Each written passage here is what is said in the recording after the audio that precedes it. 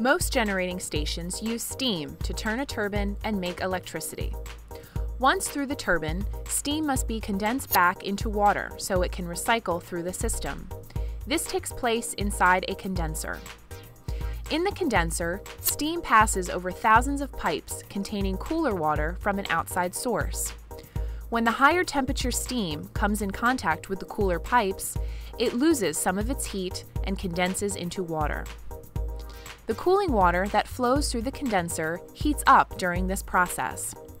Many plants, like Hope Creek, use cooling towers to cool this water during normal operation. Heated water from the condenser flows to the cooling tower and is distributed through pipes in the lower portion, approximately 40 feet high. The pipes contain open valves, or nozzles, that allow the water to fall naturally into the tower basin. As water falls, it heats the air around it, causing warm air to flow up through the cooling tower like a chimney. This creates a natural updraft through the tower. As this air flows over the falling water, the water is cooled through natural evaporation. A man-made cloud of moist air is produced.